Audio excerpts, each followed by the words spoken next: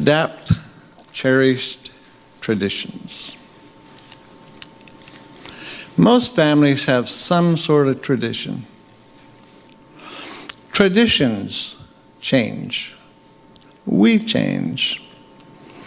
The temptation is to scrap them. That's it, I'm not doing it. That can be our tendency. That can be our first thought. Cancel Thanksgiving, cancel Christmas, cancel the New Year. I don't want any of it. My heart's broken. I'm lonely. I'm tired. Cancel Christmas. That might be our first thought. And it's a temptation. But we have to avoid that. I don't mean we have to have everything the way it was last year, the year before, the year before. We want to keep the ones alive that make sense to us. That's why we make lists. That's why we think, okay, what could I do? At least tentatively plan for.